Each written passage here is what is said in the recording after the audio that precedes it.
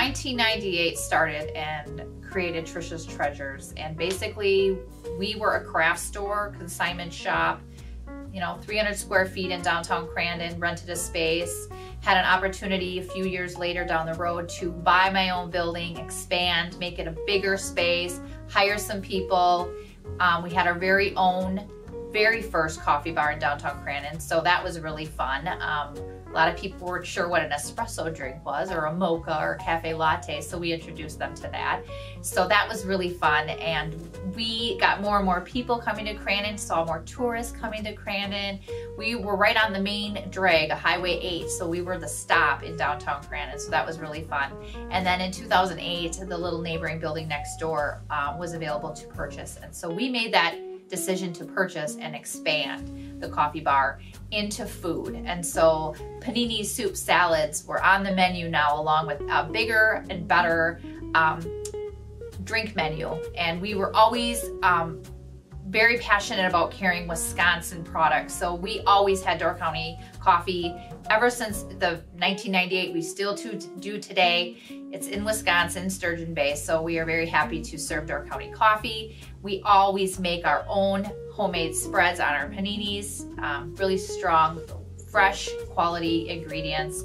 So, and that was in 2008. So we brought in, I think we could put 25 people in our bistro at a table, which was super exciting. And then in 2015, we ended up going down the road 26 miles to Rhinelander, opened up our first away from, I guess, our second location, if you will, away from Crandon, and we opened up Rhinelander, which has really been fun. It's 5 years old now today as we speak, and we actually have a coffee bar in there that everyone is regulars now coming in for coffee. That's really fun.